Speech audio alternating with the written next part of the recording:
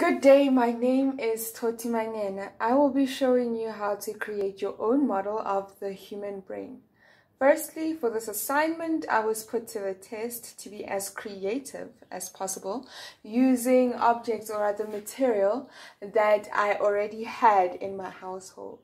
Being at rest meant that I have a limited amount of resources, so I had to be as creative as possible. To make my model of the human brain, I used flour, toilet tissue, and water. The amount of which of each ingredient will depend on the size that you want your model to be. Because I wanted a large model, I made sure that I make enough tissue dough. So firstly, I tore my tissue. I used roughly about 1.5 tissue rolls. I then added all those tissues into a bucket and added water to make it easier to mold. But this alone is not enough. So I had to add flour so that it becomes much easier to mold. My reason for using flour in my mixture is because tissue alone will not do. Once the water and the water from the tissue drains, it becomes much harder to carve the details of the brain into my mold. So I had to add dough in order to make it much easier to mold and make all these details into my dough. So this took me roughly 3 days because I had to mold it and then leave it for about a day and a half and make sure that it kind of dries up, but not completely, so I can make all these details nice and visible. This part of the brain is known as the frontal lobe.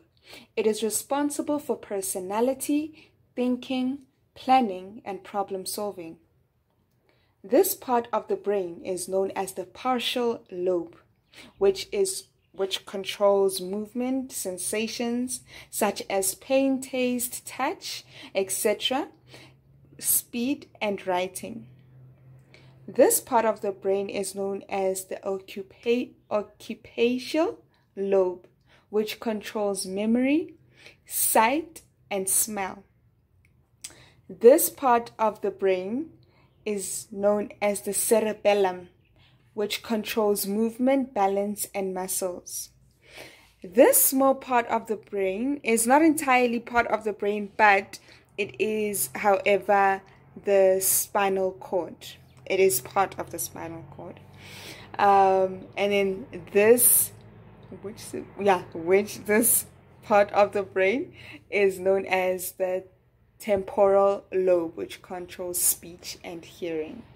During this assignment, I have learned 3 things. Namely, I've learned to practice patience, because at the beginning of this assignment, when I started off doing my assignment, I thought it would take me roughly 2 days to get it over and done with. But I then realized that it will take me 2 days just to dry my tissue dough, and that was longer than expected, but it needed to be done, so I had to be patient enough, leaving it outside to get wind so that I can dry up, putting it by the heater so that the heat could help evaporate all the water from the dough. I've also learned that the brain is responsible for a lot when it comes to the human body. It plays a very big role. It is responsible for some hormonal production. It is responsible for telling our bodies that we are full, or we are hungry, or we are thirsty. Understand? And sometimes if the brain fails to do so, people end up overeating, over consuming, because that hormone in the brain that is supposed to tell them that they are full does not tell them that they are full. So they just keep consuming, and they think they're hungry, whereas they're not really. but because the brain is unable to communicate with the body and tell the body that it is full and it is enough, they are unable to do so. That's leading to illnesses such as obesity and such. I have also learned that the brain is also responsible for life. We often hear people doctors in series and movies saying a person is brain dead. And all I thought back then, all I thought was that, when a person is brain dead, it just means that their brain is not functioning, then they'll probably not be able to talk. But it goes beyond that, because now I get to realize that, most functions such as movement and talking, thinking, doing some of the basic things in life, they become unable to do because their brains are unable to communicate with the body. This leading to a disability. Thank you. While doing this assignment, I have come across an uncertainty on whether someone is truly able to multitask. Is it possible for one to listen to a lecture and cook at the same time? That is the question. Am I able to do both tasks that are unrelated at the same time? It is possible for one to cook while watching a cooking video on how to cook and how to go about it. But is it possible for someone to do two tasks that are unrelated at the same time, such as listening to a lecture and cooking at the same time?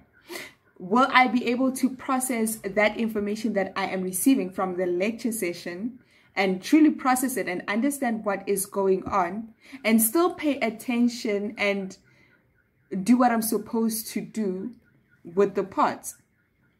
And that is the uncertainty that I have come across during this period. I also learned that training my brain can be somewhat a difficult task, because as I have mentioned in the beginning, that I thought that it would only take me roughly 2 days to complete this assignment. Instead, it took me longer than 2 days to complete it. So I had to practice patience and, learn how to wait and also trust in the process, because I kept looking at my tissue dough and I felt as though it was just taking too much time to dry and I needed it done urgently. But seeing as day by day it was busy drying and things were coming along well, my frustration levels kind of also went down and I stopped stressing as much as I was at the beginning, seeing that everything.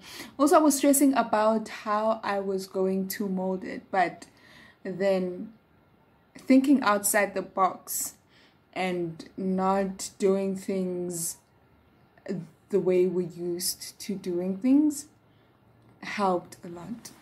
Thank you for watching my video. Thank you.